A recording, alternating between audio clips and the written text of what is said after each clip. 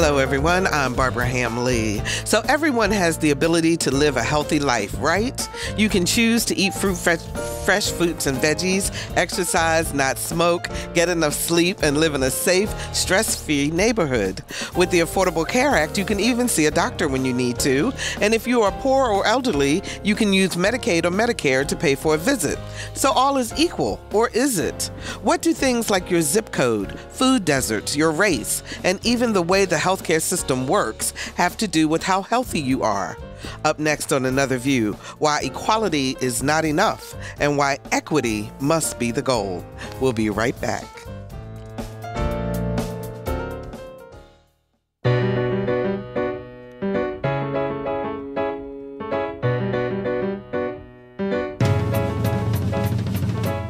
Discussing today's topics from an African American perspective, this is Another View.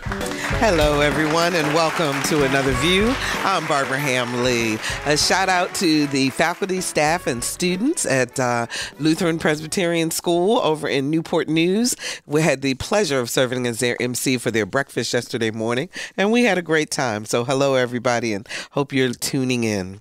Today on Another View on Health, we're going to be talking about health equity, defined by the Robert Woods Johnson Foundation as everyone having a fair and just opportunity to be healthier. On the surface, you may say, sure, we have that, but wait until you hear what our guest has to say about the many disparities that keep us from meeting that goal. Joining me in the studio is the best co-host on the planet.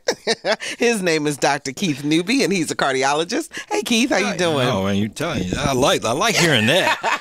Well, thank you. I get that welcome all the time. Huh? Thank you very much. I'm doing fine. And yourself? I'm doing great. Wonderful. Thank you very much. And joining us by phone is Ms. Natalie Burke, President and CEO of CommonHealth Action, a national public health organization that creates solutions to health and policy challenges. Natalie, how are you? Good afternoon, Barbara. I'm great and happy to be with you. We are so excited to have you with us, too.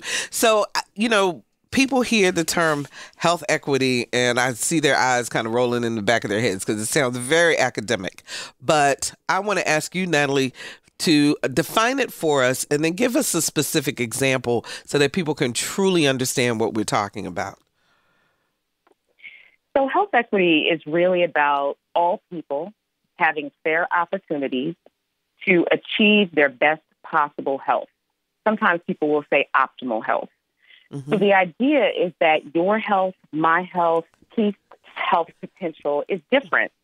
And so part of what's important for people to understand is this. Your health is not an accident. It's a production of society. It's about 10 to 20% genetic, about 30 to 40% based on personal behavioral choices. You eat right, diet, exercise, engage in risky behavior, wear a seatbelt, wear a condom, wash your hands, no particular order. And the 40 to 50% is the last piece that we talk about that are the social determinants of health, which are systems and institutions that create the context within which we live our lives. So for some of us, we may live in a zip code where we don't have access to healthy food. We may live in a community where we don't have access to primary care, and sometimes you'll see that in a rural community. Mm-hmm. And so each person's context and the conditions within which they live dictate and determine what choices they can even make to be healthy. Mm-hmm. So in order for us to get to a place of health equity, everybody has to have a fair opportunity to do that. So Natalie, you got into this space because a lot of times people think of this as poor people or people of color not having access. But you got into this space in a very interesting way. Tell me your story.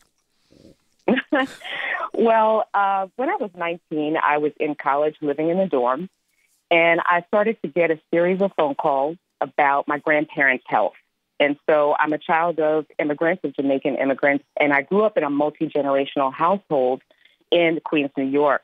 Mm-hmm. And because of that, had a very close relationship with my grandparents. And our family really experiences health as a whole family. So in other words, you really have no privacy when it comes to your health, but you also have everybody's support when it comes to your health. Mm-hmm. And so with that, knowing what was going on with my grandparents and understanding the difficulties that they had navigating healthcare in particular, I wanted to understand, how does health happen? how do some people seem to have every opportunity to be healthy and other people don't? Our family wasn't poor. We were educated. My grandfather had a good retirement, et cetera, but still struggled to get what they needed in order to have the best possible health. So from there, I tried to find every opportunity to see health from every possible angle. So whether that was working with the government, whether that was doing federal health policy analysis, working at an ambulatory care unit, I wanted to understand, how does this production of health really happen?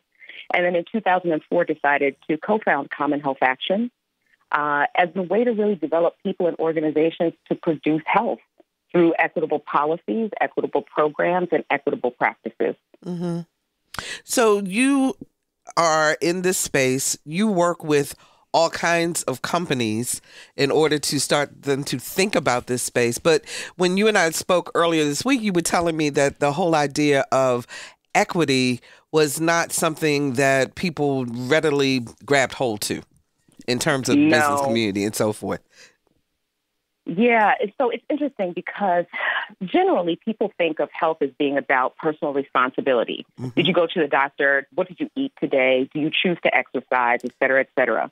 And certainly within organizations and companies, the idea of health tends to focus on access to health care through health insurance. Mm-hmm. And you'll have some employers who will do employee wellness programs. But what they don't see is that the decisions they make as a company have implications for people's health more broadly. And so when we would go in and talk to folks who were outside of traditional health work and say, you play a role in the production of health, and I want to talk to you about health equity, their eyes would glaze over and they would say, we don't do health. And so what we realized is a better framework was to talk about equity, diversity, and inclusion, because people are familiar with what diversity and inclusion mean. Mm-hmm. And so we were able to kind of open the door to have the conversation. Because the reality is, if you look around the world, societies that are more equitable, more diverse, and more inclusive have better health outcomes. So that's not just about personal behavioral choices, right? Mm-hmm. It's really about, how do we set up society so people have access to what they need to make the best possible choices, the healthy choices, right? Mm-hmm. Do people live in communities where they have clean air, where they have clean water? Do they live in communities where their kids can go outside and play, or is it too dangerous for them to even do that? Those are all things that factor into whether or not people have opportunities to be healthy.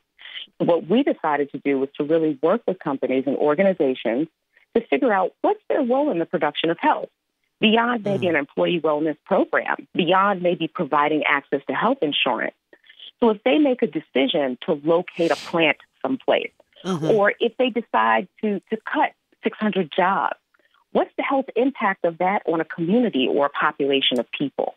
And helping them to understand they play a role in the production of health means that they can be more conscious of it when they make their decisions and when they take certain actions, so that they know that they aren't harming the health of people who are in communities around them.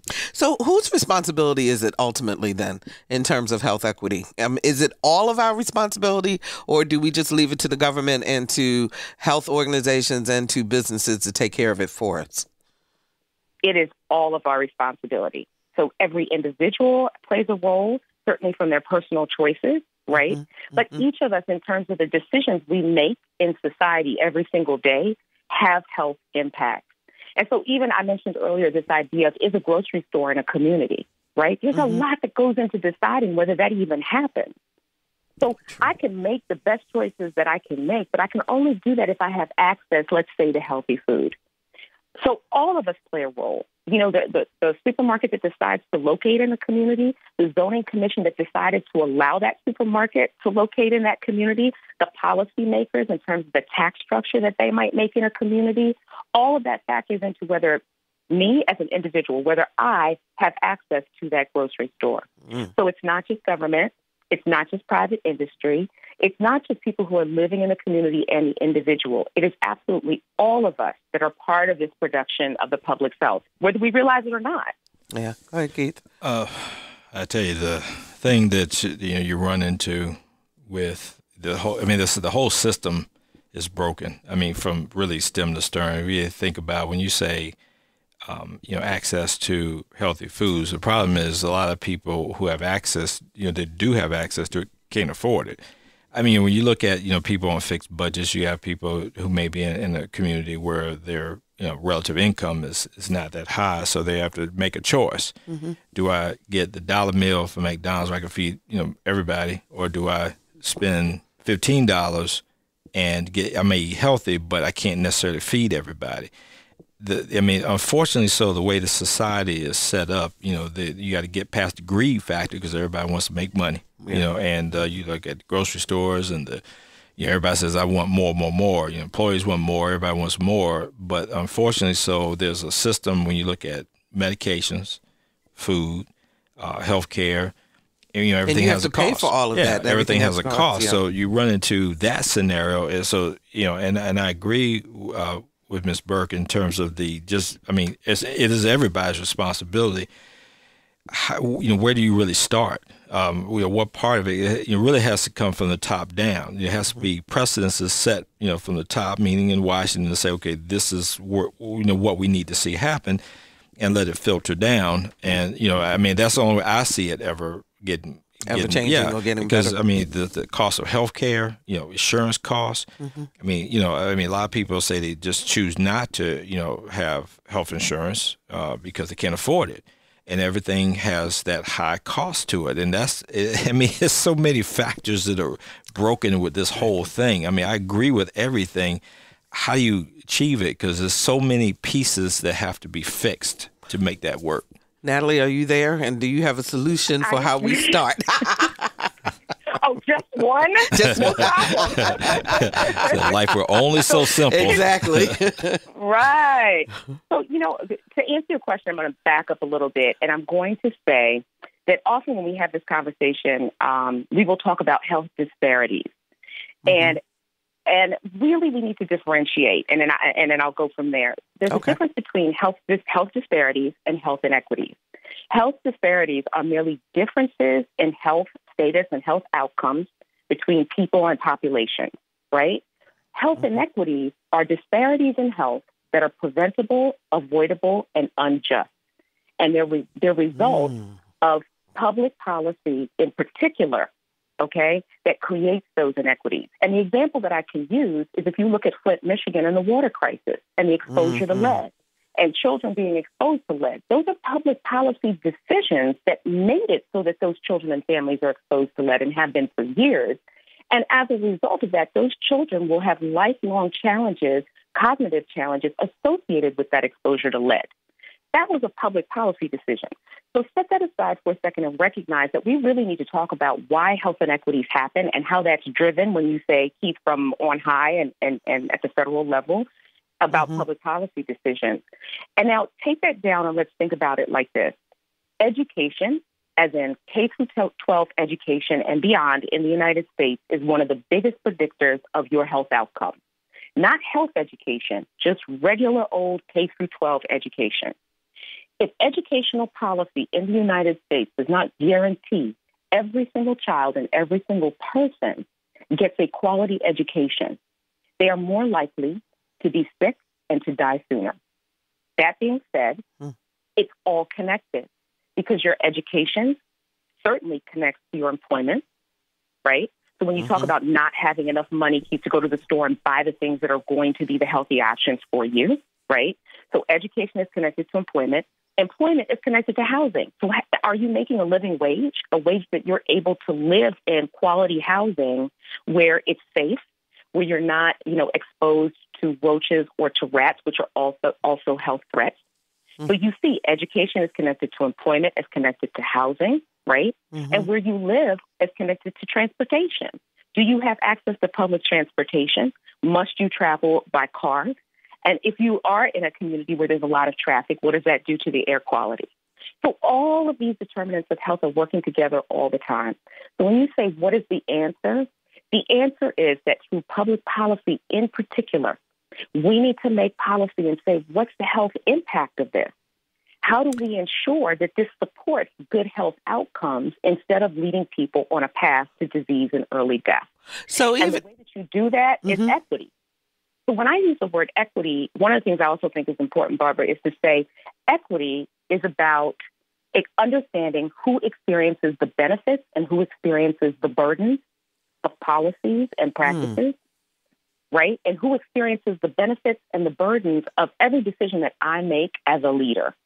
And when I think about that, and I know that I'm creating a burden by making this decision or putting forward a public policy that could impact health, it gives me the opportunity to make a different decision. That I can actually make a decision that's going to produce health, that's going to give people access, that's going to make the healthy choice available to them and easy for them. So this is really a shift in terms of thinking, period. I mean, because I would think that most people who are not, experiencing the health care, in quotes, on a daily basis would not necessarily think of what they do leading to a health outcome. And so the way that you just explained that means that there has to be a mind shift in terms of policymakers, in terms of leadership, to always keep health in mind as they're making these decisions. Absolutely. And I think that, the good news is that whether it's local health departments, whether it's hospital systems, quite frankly, as an outgrowth of Obamacare, the Affordable Care Act, they are really starting to look more upstream, is what we would say in public health, to understand why we're seeing what we see downstream. And so even hospital systems and health departments are getting involved in conversations that go beyond, do you have access to prenatal care? Or do you have access to emergency room care? Do you have access to medication? They're looking beyond that and saying, why did you need access to medication to begin with? Right? So are you diabetic? Well, why are you diabetic? Well, you're diabetic because you're overweight. Well, why are you overweight? Well, maybe you didn't have access to the food that you needed, and so you were eating a lot of empty calories in order to be full, driving you to be heavier. And maybe you don't have the ability to engage in physical activity because you live in a community that's unsafe. Well, why is your community unsafe, and why don't you have access to healthy food? Well, maybe there's a zoning policy that needs to be changed in order to help that to happen. So you see what I'm saying? These pieces are all connected, and if you keep asking why, at the doctor's office, even doctors now are starting to say, well, are you working? Do you have a job? And they're not asking that because they want to know, can you pay your bill? They're asking that because they want to understand the larger context of what's happening in your life. Are you living in a situation where, you're living in poverty? That leads to chronic stress. Chronic stress leads to hypertension, leads to diabetes, et cetera, et cetera. So when somebody is unemployed, they're more likely to be sick. So all of these pieces are connected, and it's part of our job really to begin to change the conversation and to say that health is about more than personal behavior. Personal behavior is important. Don't get me wrong. And we all have a responsibility to make the best choices available to us. But then that piece about best choices available to us is the next piece of the equation. 440-2665 or 1-800-940-2240 are the numbers to call. What do you think about what Natalie is discussing? What do you think about health equity and how we all need to consider it, no matter what we do in life, how it affects us from a societal perspective? 440-2665 or 1-800-940-2240. Dr. Newby. If you start looking at some of those very important points that Ms. Burke brought up, but one of the things that I run into as a physician is, firstly, you have to have people who you have to engage them to want to be better, which is a tough part because you get a group of people that have so many obstacles against them, from societal to, the racial divide that we have seen so prominent now in the country, and unfortunately, so we don't vote. And, that comes back up to that issue where, if you have the so-called base that drives a lot of people to make decisions until the new base begins, then it's going to be hard to really make some of these necessary changes because most people in Congress are not going to, if nobody's beating them up on a regular basis to have this conversation. To have this conversation. If it's just a few people and they have, they say the squeaky wheel gets the grease. If the wheel's not squeaking, they're going to just blow it off like seemingly they always do. And I'm not saying that globally, unfortunately. So that's the reality, is getting each individual to want to be better, and meaning they get involved in the whole process. That's when I say at the top that public policy is only going to change if people say, I need it to change. But if you have another basis saying, I don't want it to change because I want to stay like it is, and they're the louder voice, that's where I see problems arising. Because, if you really think about it, I mean, this problem is really not complex. We've made it complex. We look at how we get medications, how we live our lives, what we're exposed to.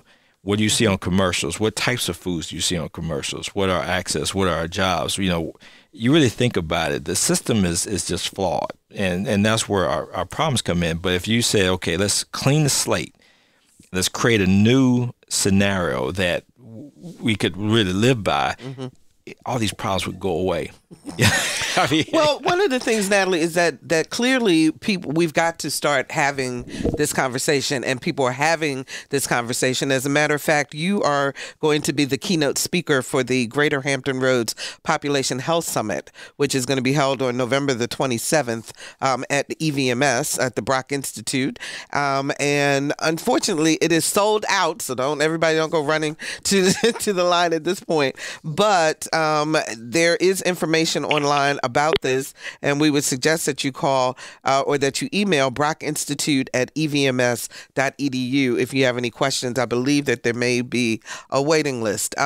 But Natalie, doing things such as population health summits and other ways of getting the word out, is that the best way from a grassroots level to bring the awareness of equity to everyone so that we can start working on this problem? I think it is, because I think we need to reframe the conversation about health to being about more than healthcare and health insurance. Those things are very important, and we should never lose those off the radar screen.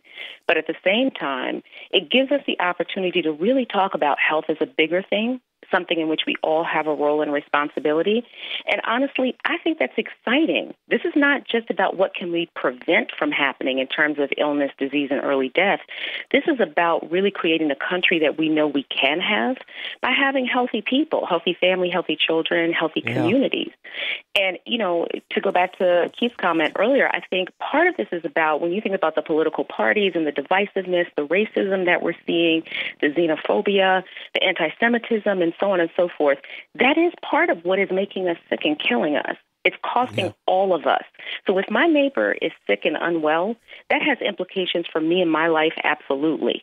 But even more deeply than that is this idea about how do we value one another as human beings, right? And so the root, when you think about, when we look at racism and prejudice and xenophobia and all of the hatred that we're seeing emerge in the world that's playing out in our political parties, that is very much about how is it that we are failing to value one another as fully human.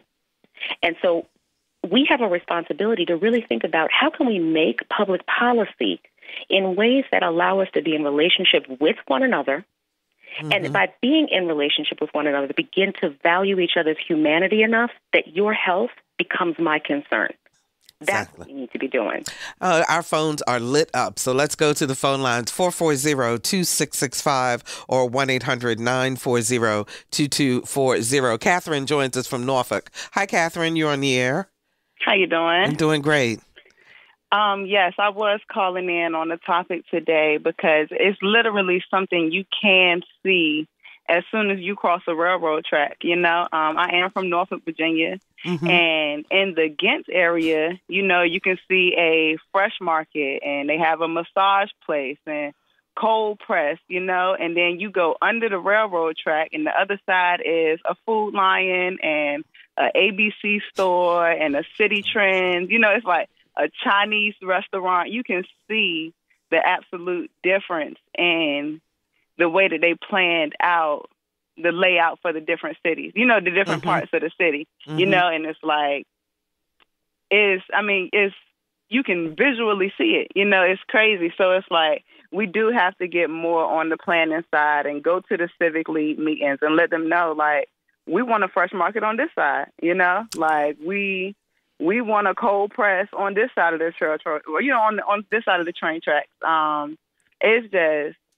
It's really crazy. I hear what you're saying, Catherine. Let's let Natalie respond. Go ahead, Natalie. And, Catherine, one of the things that's important is a lot of times we can look at our communities and the way things have been arranged and built and see what's there. Also, not just what's missing, but what's there that's working against us. Mm-hmm. So we know, for instance, that when you go into communities where there are payday lending stores on every corner, right? Mm-hmm. That's about economic inequity and predatory lending. That's what keeps people in poverty. And poverty is one of the things, again, creates chronic stress, and chronic stress creates chronic disease. So when we're thinking about, that availability to fresh food, et cetera, and you are absolutely on point with that, we also need to look and say, wow, how many liquor stores are in our community? How many payday lending places are in our community versus, how many gyms are in our community, or how many places where community can actually gather and be in relationship with each other, or places where we can get good food, right?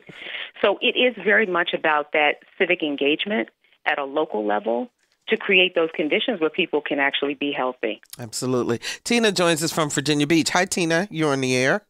Hi, thank you. I'd like to advocate for the equity of Medicare for all. There's a bill that's H.R. 676 that has been introduced over the years in the House that's still in there that needs to be supported, that is the gold standard for a new and improved Medicare. We've already got the bones in place. We just need to fill in the loopholes and extend it from cradle to grave. And I believe this is equity because the way that the bill is set up, it is a everybody in, nobody out system where the wealthy and the politicians and the people that seek to undermine programs that they are not directly being treated under will not be able to do that because it would undermine their own health care. And it's also freedom because people do not have to be in a job they don't want. They can move where their talents take them. So it also costs much less in the long run. We need health care and not insurance. Insurance serves no purpose to health whatsoever. Okay, Tina, thank you so much for your call. We appreciate that. Natalie, it's health care, insurance, all of that is a part of this, but it's not all of it. It's a part of it, and it's not all of it. It's interesting because this is why we need to think about the health impact of things long term.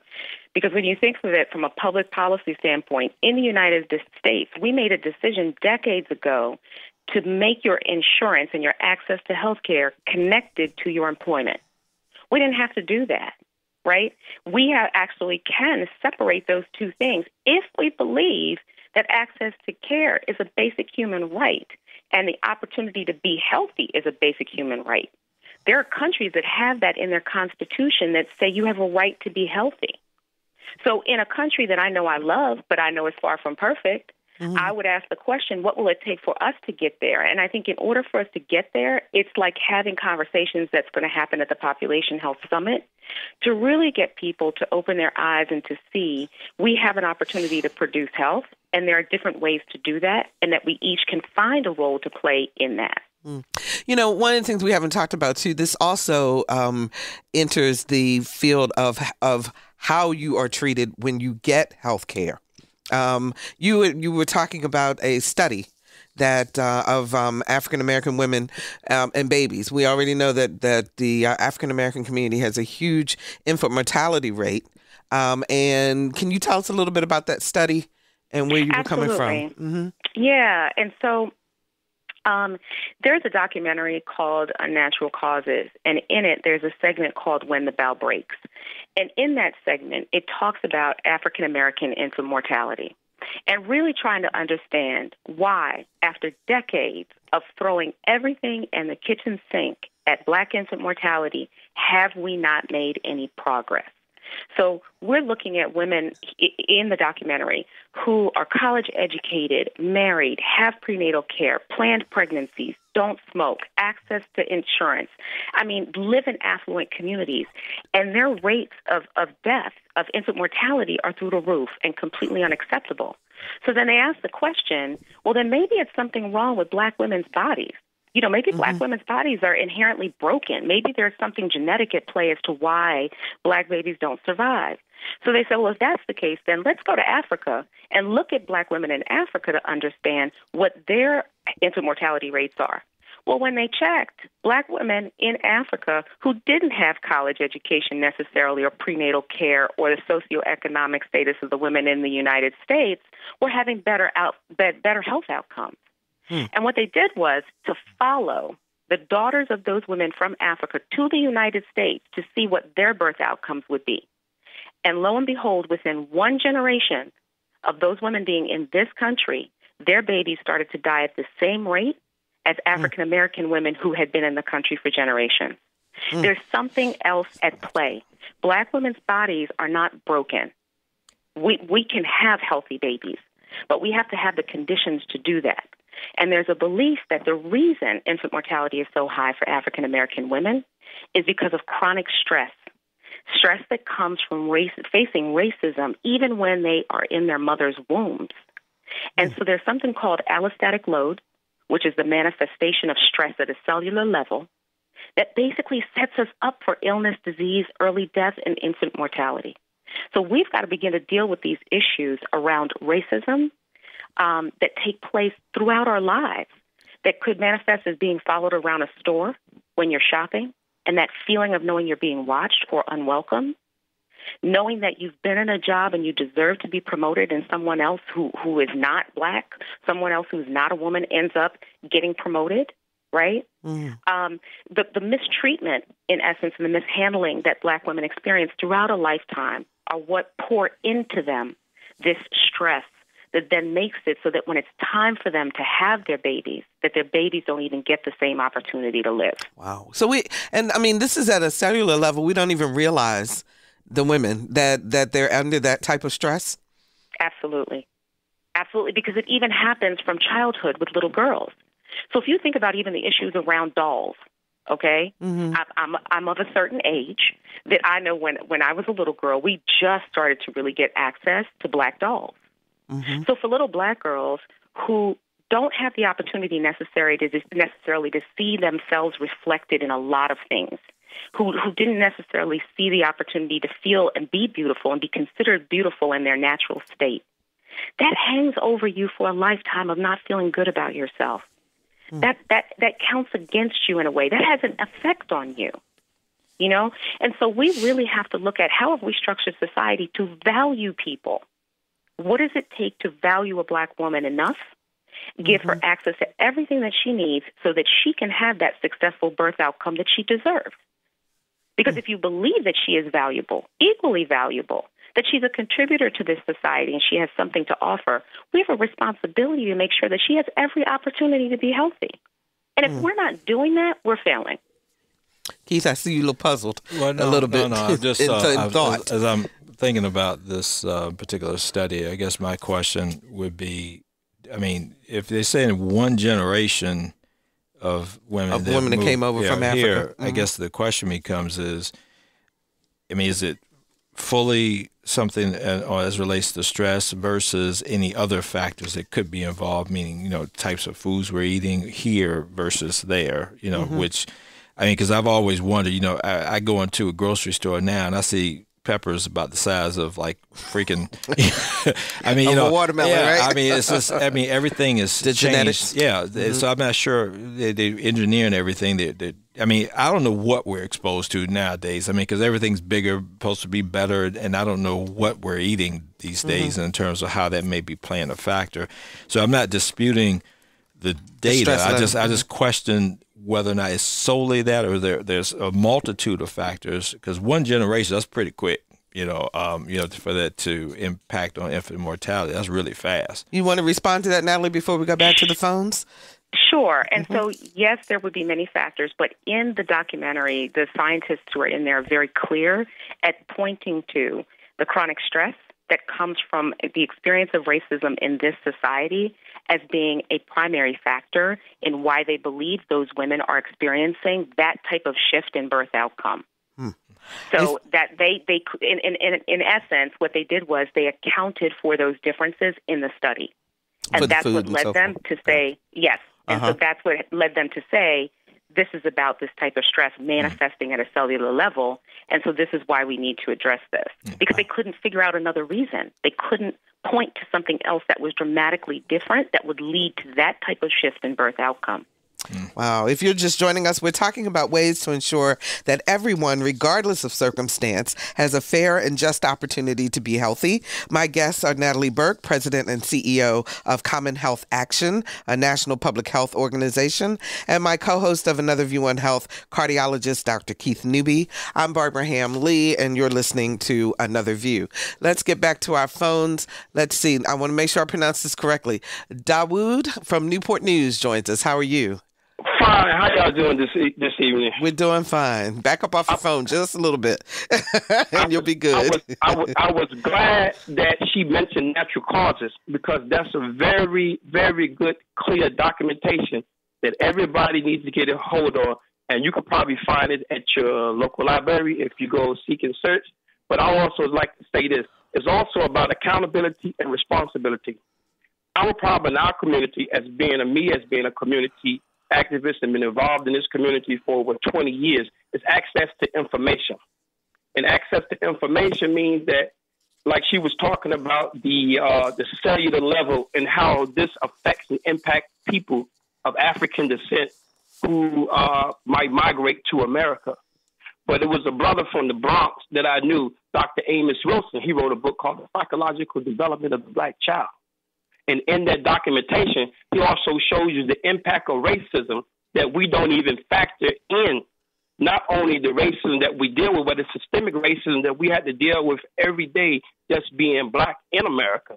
But you also know that we just don't have food deserts. We have swamp towns. Like you say, when you come to a Black community, yes, there's a railroad crossing, but they also the interstate. When you come off the interstate, you got a McDonald's. You got all these a fast food place and things that impact our life. And one thing that I come to find out is from Richmond to down to this area, it's considered a stroke belt. Why is it considered a stroke belt? Because like you were saying earlier, not only do our our Social Security card is important, but our zip codes factor in those same things. That's as important. Absolutely. Our lines are full, and so I'm going to move on. But we hear what you're talking about in terms of all of the determinants that keep us from being healthy. Thanks so much for the call. 440-2665 or 1-800-940-2240. Sophia joins us from Norfolk. Hi, Sophia. You're on the air. Hi. Good afternoon. Thank you so much for taking my call, Barbara. I'm really enjoying this program. Thank you. Thanks. I was calling because we were talking about access to health care, the right to health care, the right to be healthy. And there's a large group of our community that I feel does not have that right, and that group is military members.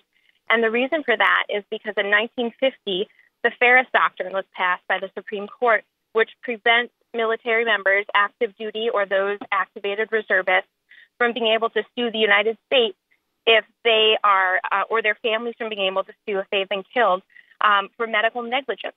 So you would think it would be a right if you went into the hospital and you brought a family member and due to a doctor's negligence, something like not washing hands or not following procedures or walking out of the room and missing a hemorrhage, something really egregious, that you would be able to bring that person to justice and have justice for your loved ones. Mm-hmm. And this is something that military members are not entitled to. The intention of the Ferris Doctrine was to kind of like the Good Samaritan law, so that if someone tried to save you in combat, they wouldn't be held legally responsible. But in order to save the government money, it's been expanded. So there have been active duty women that have gone in to have a baby, and again, due to negligence, have hemorrhaged and passed away, and their families have no recourse. And there are many other, if you look online, there are many other tragic stories along this line. So I just wanted to bring this to light. Wondered if your guest, who's a cardiologist, had any thoughts on this. And just thank you for your time and the ability to share this with your listeners. Thank you, Sophia, for the call. Keith? That's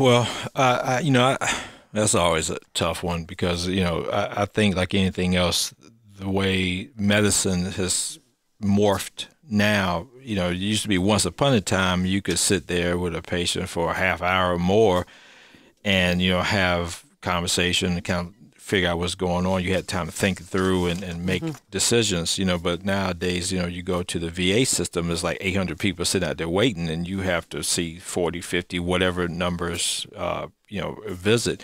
So they're forced to kind of, do this system quickly and get these patients in and out. I was glad that they changed it so that now the veterans can come out. Yeah, come out. People to see you. Yeah, like exactly. You. Now I know she was talking more active duty military, but when I was in medical school, I had to rotate through the Portsmouth Naval Hospital way back when, and that was part of my internal medicine rotation. So I was in their clinic, so I saw how many people they saw a day, and it was pretty extensive. So I mean, I think like anything else, it's just a system problem that they're going to have to make some alterations. But I definitely understand, her point with that. Natalie, what is the attitude of healthcare workers in terms of health equity? So it's interesting, and it's very complicated. We've certainly done work with schools of medicine and other types of entities like the Institute for Healthcare Improvement to talk about what does it mean to really bring equity into the practice of healthcare. It's clear in the literature that bias factors into the way that clinicians engage with patients, and that then can change the way that they interact with and lead to poor outcomes. And so, an example of this, and it's kind of crazy to even say it, but this is the way that it has been working, is that in the literature, clinicians have been found to have an internal belief that Black people can tolerate pain better, that when they're asked to rate their pain on a scale from 1 to 10, that they're more likely to exaggerate their pain, and that they're more likely to become addicted to opioids. It's an inherent belief. It's an implicit bias. And on the flip side, they believe that white patients cannot tolerate pain, tend to understate their pain, and it's unlikely that they will become addicted to opioids. And so in a backwards way, at a time when prescribing for opioids has gone up significantly, Black people have not been getting opioid prescriptions at the rate of their white counterparts. And so when we look at this opioid crisis that we see, what's now been deemed a crisis in the country that's affecting white middle-class America, they're behind it in a really insidious kind of way. Implicit bias is playing out and helping to drive that addiction and that we're seeing. The whole idea of this implicit bias actually can be almost deadly also. I actually have a friend who is African American, whose girlfriend is Native American, and he had a medical emergency. He's on a pain regimen and was being treated with opioids on a pain regimen. When they got to the emergency room, the doctors refused to listen to her in terms of understanding that he was under this pain regimen, and they gave him naloxone, and he had a heart attack. And so the whole idea of, not listening to patients and not believing them, and for a variety of reasons, but bias and racism, quite frankly, played, at least that's their feeling, is that it played a major role in that. Luckily, he did not pass and is doing okay now, but that's a problem. And we got about 4 minutes left in the show. Go ahead, Natalie. Well, I will say, and if people are familiar with Serena Williams' childbirth story, which is so alarming in so many ways, she had given birth, had surgery, was in the hospital room, short of breath, went to the nurse's station, said, "I can't breathe." And the nurse basically said, "You'll be fine, go back to the room." And she said, "No, I can't breathe. I have a history of blood clots." And she was like, no, it's probably because of the surgery. And she insisted that they check her and had to fight for it. This is Serena Williams, one of the wealthiest, most well-recognized Black women in the world, who's brilliant and powerful. And had she not pushed, they would never have discovered that, yes, she did have blood clots in her body, and she could have died. And so, I'm going to talk about this at the Population Health Summit, but the question for me to some degree is, when a Black person says, "I can't breathe," I can't breathe, whether it's in the healthcare system, whether it's when they're being detained by police, when they say, "I can't breathe," whether it's from the stress that's coming from being in a job where they're devalued, whether it's being dehumanized in different ways, what does it take for society to hear "I can't breathe" and to know that breath is necessary for us to have health and to have life? Absolutely. Natalie Burke, it will be here on November the 27th, the Greater Hampton Roads Population Health Summit. If you'd like to know more about the summit, you can go to Brock Institute at evms.edu to find out more information. Natalie, I know that this is going to be an incredibly insightful and great day in terms of the people who have already registered for the Health Summit and will be attending and be able to listen to you. I have the pleasure of serving as the MC for the day and also moderating 2 panel discussions where we'll be talking about ways that people can come together to collaborate to create health equity, as well as finding out what a lot of the local groups are doing in our area to create health equity. I was just getting ready to take Terrence, but there was a gentleman on the phone. I was just getting ready to take his call. He wanted to say hello to you, Natalie. I don't know his last name. All I know is his first name was Terrence, and they said that he knows you. So I passed the message along. So much. Hey, Terrence. Is there anything you'd like to say before we go? We got about 2 minutes left in the show that you would like people to think about in terms of health equity and as we move forward in this movement. I think it's that our health is connected. We are connected to one another as human beings, and our health is connected. And we have to begin to look beyond the obvious in terms of can we get to see a doctor when we need a doctor, and to think about how do we keep from needing to see the doctor to begin with. And so it's through being in relationship with people, by valuing one another and making health a priority.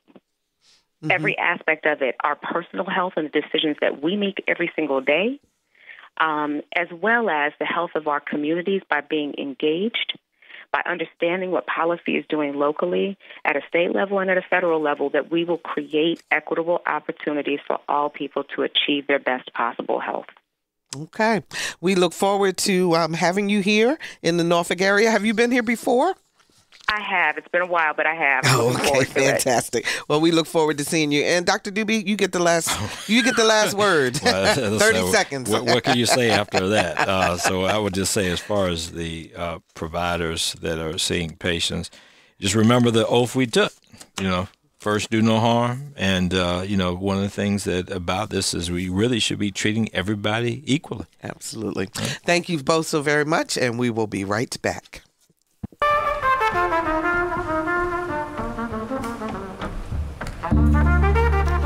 I'm with Marcellus, and you all are checking out Another View. Don't go anywhere. Check us out.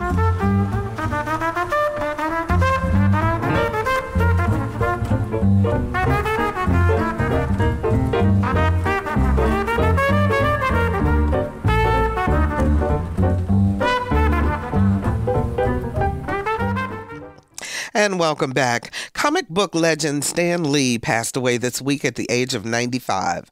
During his career, Lee created a culture of millions of fans who diligently follow the storylines of his iconic superheroes like Spider-Man, the Hulk, and Black Panther, just to name a few.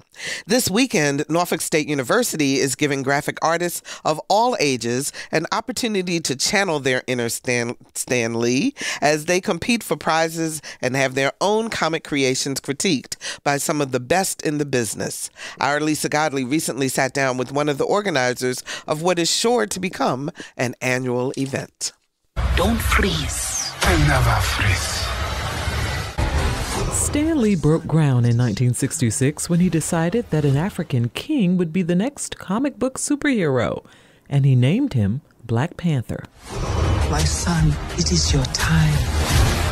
Lee said it was the real-life heroes of the civil rights movement who had inspired him. Little did he know that some 50 years later, his Black Panther, aided by his scientifically advanced kingdom, would rise from the pages of a comic book, leap onto the big screen, and smash box office records. You get to decide what kind of king you are going to be. American comics aren't just generating big bucks, they're influencing our culture. That's why when Brian Tillman's dean asked him how they could reach a younger audience, Tillman, whose background is in comics and storyboards, knew just what to do. I had suggested comics. That's my specialty. And I was like, that's where it's at. You know, you get the youth with comics. NSU decided to make it a competition and tie it into the upcoming American Evolution commemoration. 2019 marks the 400th anniversary of several events that have shaped America, including the arrival of the first Africans at Old Point Comfort, also known as Fort Monroe. And the idea was that they would take the stories of the first Africans that came to the continental U.S.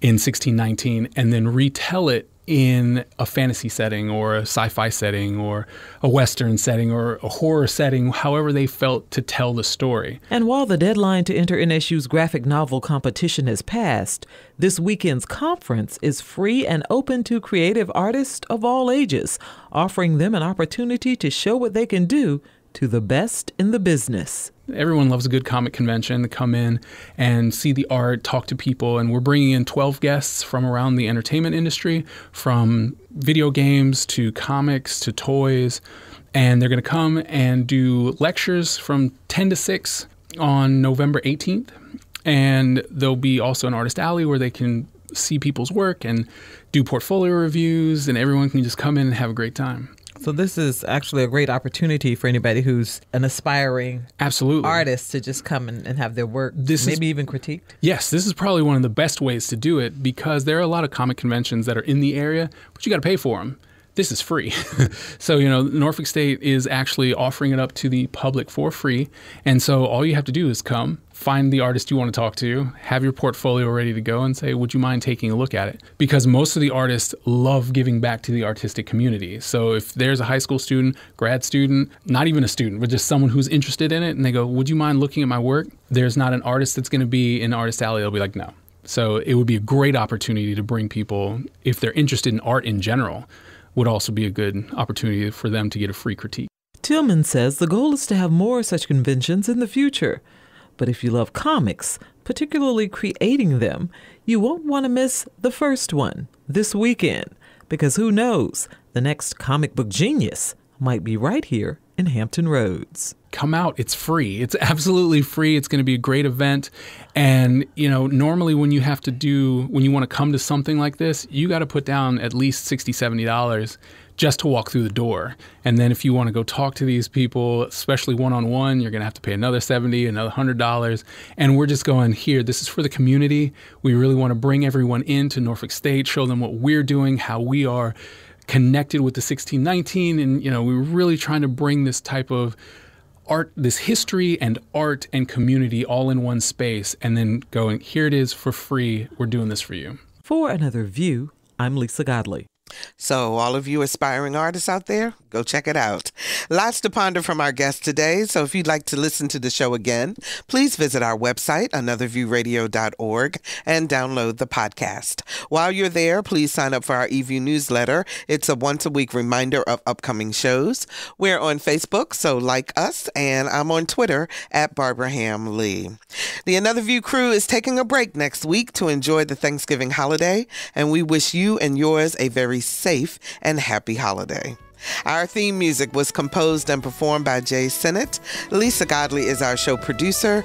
Todd Washburn is our audio engineer, and Janae Jackson answered our phones. I'm Barbara Ham Lee. Happy Turkey Day, y'all. Always be grateful, and thank you so very much for listening to Another View.